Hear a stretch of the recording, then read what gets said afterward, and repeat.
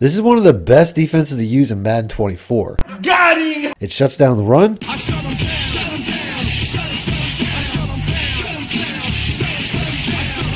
plays lights out against the pass,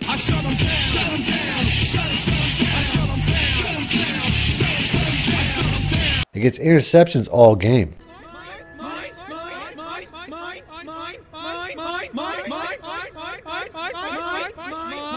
So if you want to see what brand new defense I'm using to get results like this, stick around after the intro.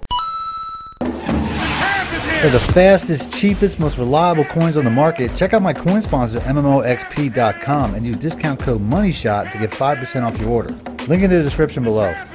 In today's video, I'll be using two new playbooks. On offense, I'll be once again using my brand new 49ers offensive ebook that I just put out, as I want to show you guys some new plays. But on defense, I'm going to switch back to my multi-defensive ebook because I wanted to show you guys some new defenses out of that. If you guys want more help, you can instantly download these or any of my ebooks simply by clicking on the links in the description or the top pinned comment. I'm going to be using a new team as well in the San Francisco 49ers. I want to use this team because one, it was the most requested in the comment section, but two, because I figured that since I'm using their offense, I might as well use the team that the offense was designed for. For my substitutions, their biggest problem on offense is still Brock Purdy. I mean, he's as accurate as anyone, but he has a shrimpy arm with a low throw power of only 84, as this will definitely limit my deep passing game. But since I'm focusing on defense in this video, I had to find a defense that fits this team. I have the 4 horsemen of the apocalypse as my 4-down lineman, so I'm good there, but I don't really have a ton of speed at linebacker, so my 3-4 odd scheme is out. I do, however, have a pretty decent bench at cornerback though, with 4 cornerbacks that have at least 91 speed or higher, making this the perfect team for the defense I'm going to show you guys today. In today's gameplay, I have a matchup of the 2 second best teams in the conference in the Detroit Lions and the San Francisco 49ers, because you know neither of these teams can mess with the Eagles right now. I know it's early, but give me your predictions in the comments section. I got my Birds winning by a little bit more of a comfortable score than the last 2 weeks of a score of 28-24. Also, if you guys are enjoying the content and want to see more, please make sure to be a subscriber, hit the like button, as it really helps out the channel and I appreciate the support. The defense that I'm going to show you guys today is the dime normal, as this has been one of my favorite defenses to use for some time. But I know that since I only have 4 down linemen and 1 linebacker, that my read and react AI defense will be turned off for the entire game. So this defense is definitely much better against opponents that like to pass more than run, which is probably most players.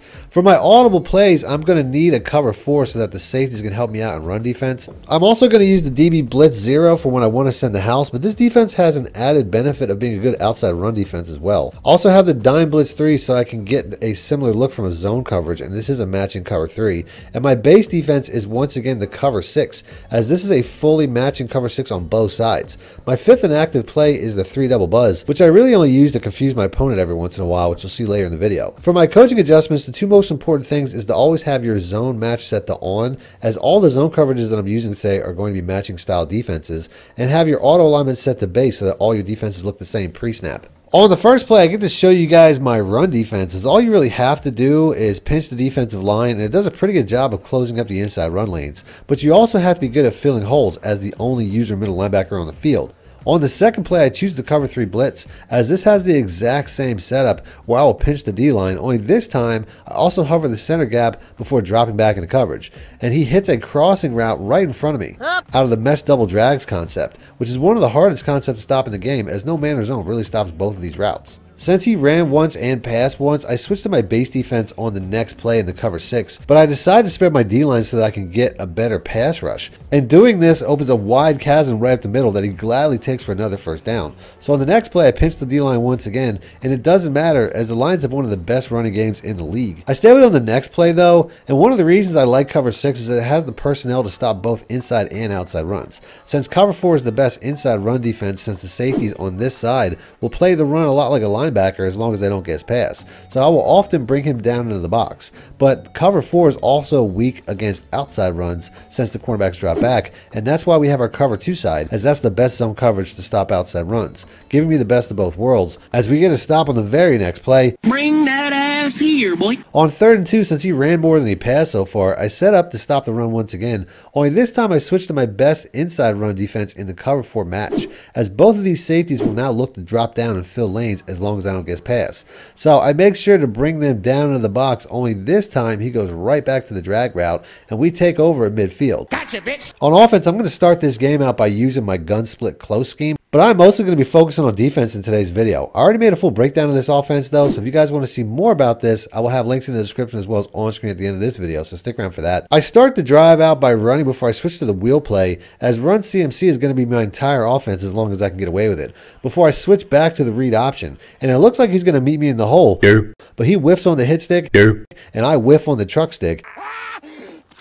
And either he guessed pass or run CMC is just like that, and we take it to the house. On the next kickoff, he tries to backtrack on me to get around my return coverage, and now he gets to start at the 8-yard line. But he starts to drive out well to get a big pass outside to second and short, and I switch back to cover 4 since I expect him to run more to try to pick up the first. So I do the full setup, bring the safeties down, but it's no help as he picks up the first down. On the next play, I decide to set a trap and choose the 3 double buzz. I like to use this play with the cover 4 quarters because the setup is very similar, as all I have to do is bring these 2 safeties down, and I'm hoping that he thinks I'm in the same cover 4 match run defense, as I also pinch the defensive line.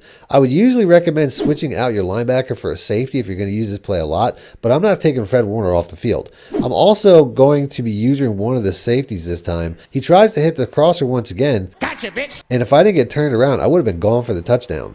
I go back to my split close offense and mostly work McCaffrey in the flats to get to a 4th and 1 before I decide to go for it. And that is because I know that this wheel route is unstoppable. But I should have stuck with it, as I throw an interception in the end zone a few plays later. But this is a defensive video anyways, as it looks like my opponent is all but giving up on the pass and running inside, as he breaks off 2 big outside runs to the edge on back-to-back plays, as this is definitely the weakness of this smaller defense. But you can't run outside forever. Sit your ass down. Passing outside doesn't really work either, Feel like bitchy here.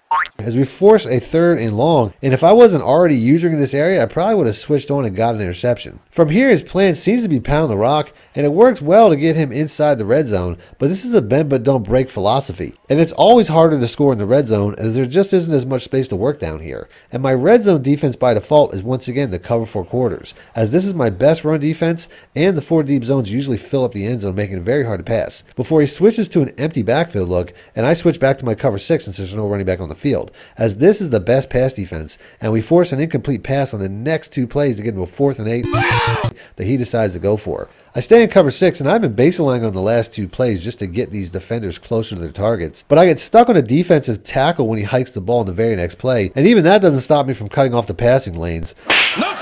So with 54 seconds left before the half, he keeps backing off his entire secondary as to not give up a touchdown, so I keep taking the check down, as you always have to take what the defense gives you, even in this situation, and he's still walking me right down the field with his prevent defense. And it looks like he finally made an adjustment to switch to man coverage, but the flat on the other side is still getting open, so I take down the next 2 plays to get down to the 1-yard line before punching it in with the old tush push to end the half. And I'm throwing it to the flat so much that he switches to cover 2 again on the very next play, but I read that and decide to split the safeties instead. Break yourself, fool.